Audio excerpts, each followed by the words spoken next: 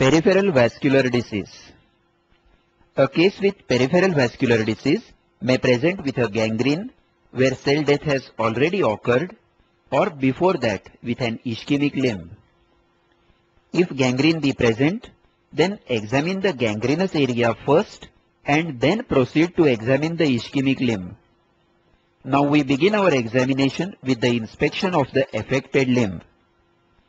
On inspection of the gangrenous area, it shows a dark discoloration and a shriveled up mummified appearance if it is a dry gangrene.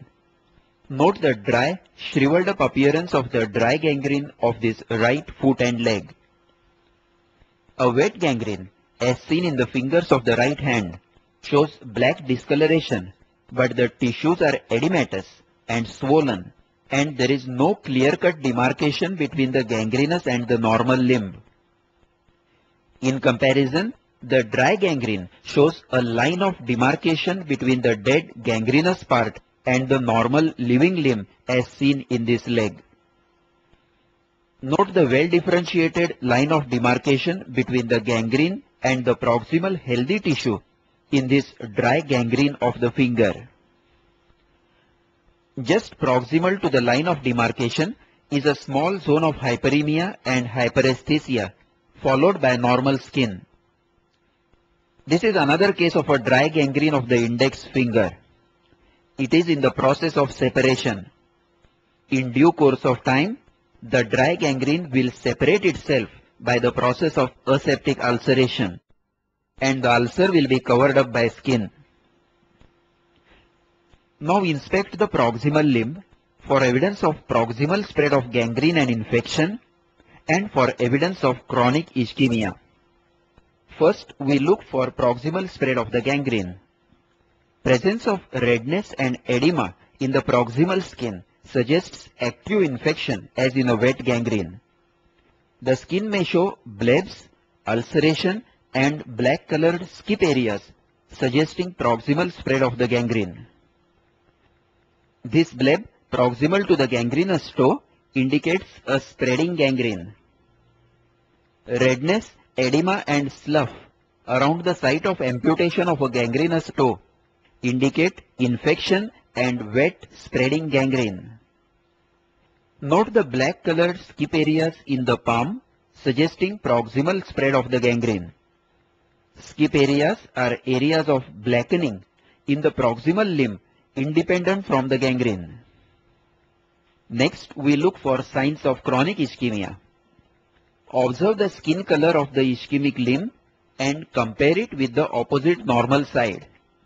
Note the blackish dark discoloration in the right limb suggesting chronic ischemia. A marked pallor will indicate sudden arterial obstruction as in embolism or during Raynaud's phenomenon. Note the appearance of the left hand in this case of left axillary artery embolism. A chronically ischemic limb looks pale and thin. The skin over the lower part of the leg and shin is thin and shiny with scanty hair. The leg is thin due to loss of subcutaneous fat and muscle wasting. The nails are brittle with transverse ridges.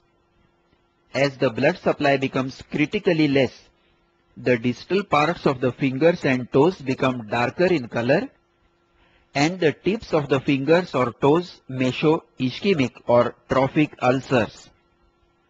Once again, note the ischemic leg on the left side, which is darker than the normal right leg and has a wasted, shriveled up appearance.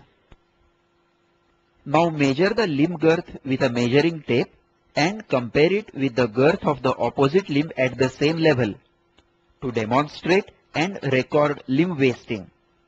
The measurements are taken over the main muscle mass about 3 inches above and below the knee joint in the lower limbs and 2 inches above and below the elbow joint in the upper limbs.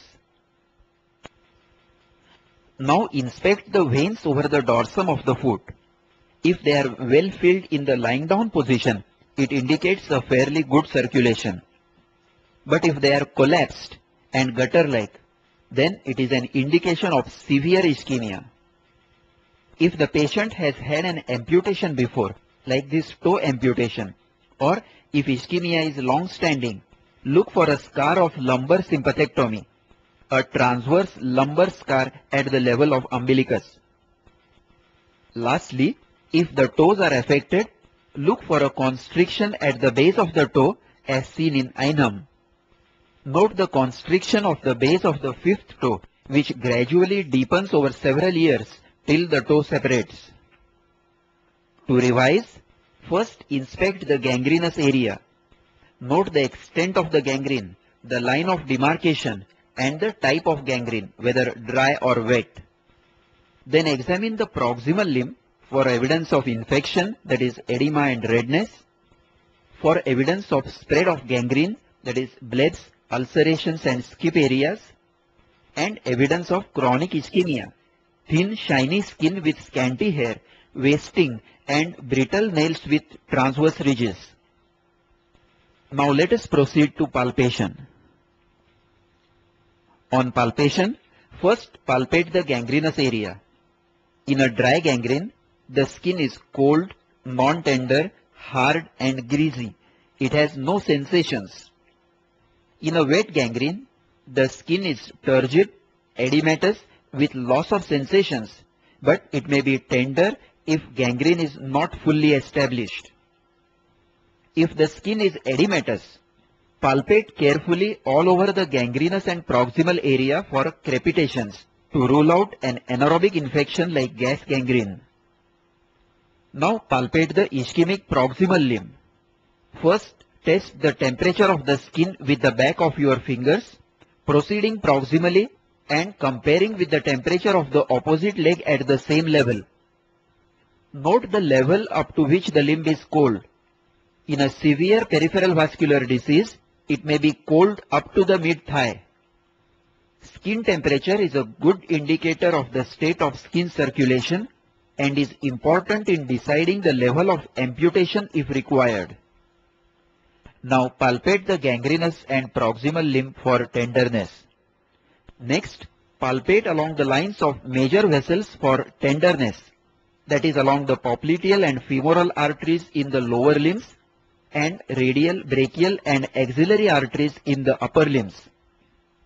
Tenderness indicates recent thrombosis or embolism.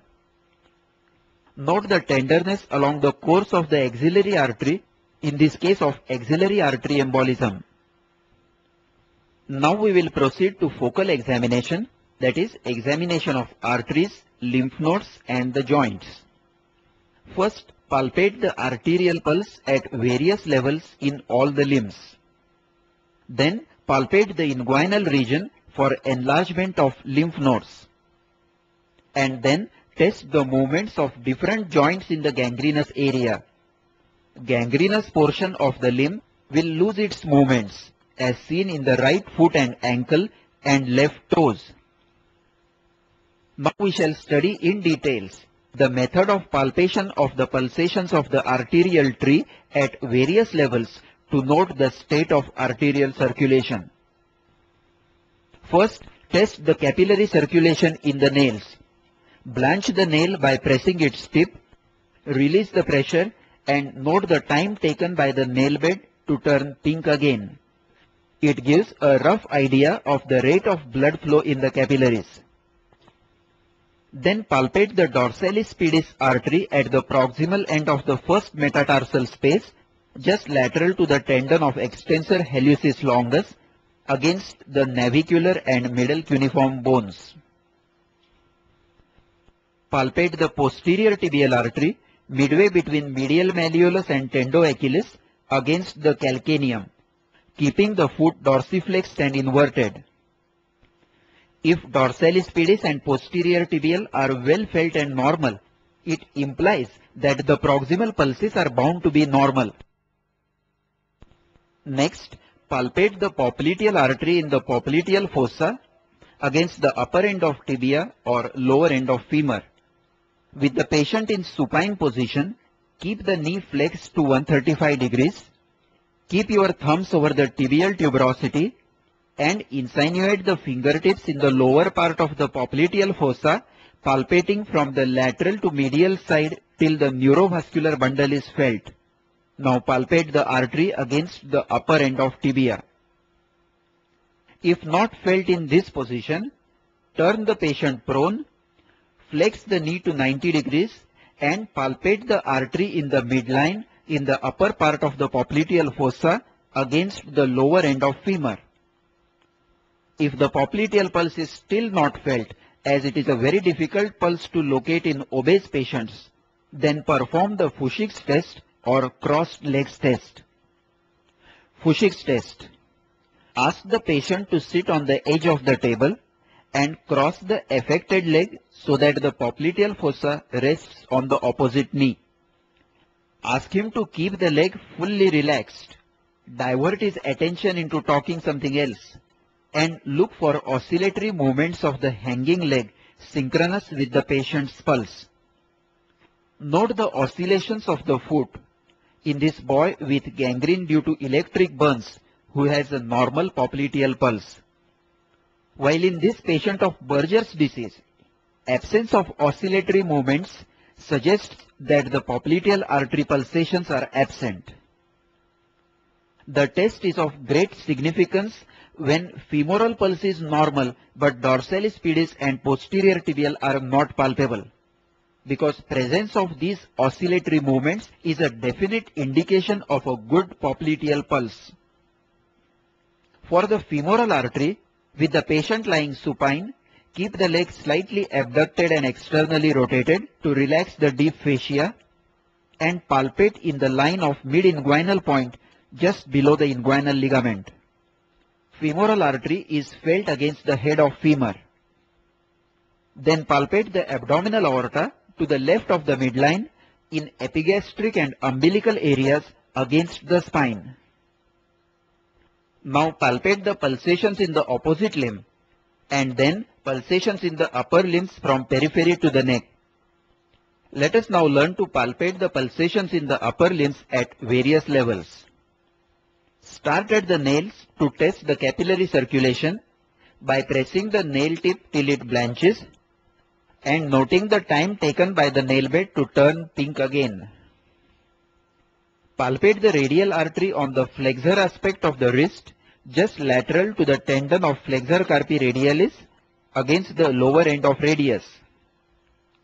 Then palpate the brachial artery in the lower half of the arm just medial to the biceps tendon against the shaft of the humerus and in front of the elbow medial to the biceps tendon. Palpate the axillary artery in the axilla against the head of humerus. Palpate the subclavian artery in the supraclavicular fossa in midclavicular line against the first rib. Then palpate the common carotid artery against the Cassign's tubercle on the transverse process of 6 cervical vertebra between the upper portion of the trachea and sternomastoid. Other palpable arteries, of course they are not of significance in a case of peripheral vascular disease, are superficial temporal artery and the facial artery.